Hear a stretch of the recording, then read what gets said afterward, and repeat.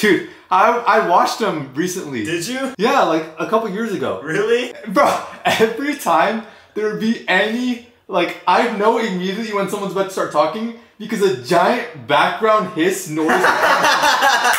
And it was like, and then someone would start talking every time. This is old YouTube for show. Blue mac and cheese. Man, I can't believe people used to spell like that. I think it was like the whole world was colliding at that time because the internet just became a popular thing. Bro, we were on the verge of greatness.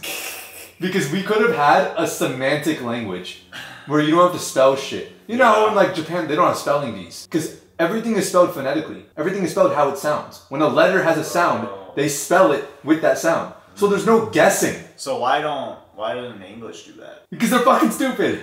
Why does But it's like, bro, look at the way people were spelling. We were on the verge of creating a universal phonetic spelling for everything, and people just threw it away. Because they're fucking losers. They're normies, they threw it away. I can't believe it. I can't believe we let this go. How could we had it in our grasp?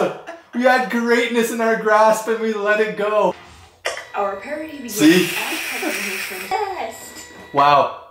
Bro, when I was little, I had no standards for anything. I had no judge for anything. So I'm like, this is incredible voice acting. Man, what was the point of this? I don't fucking know. All these other people, bro, this is the real Pokemon community.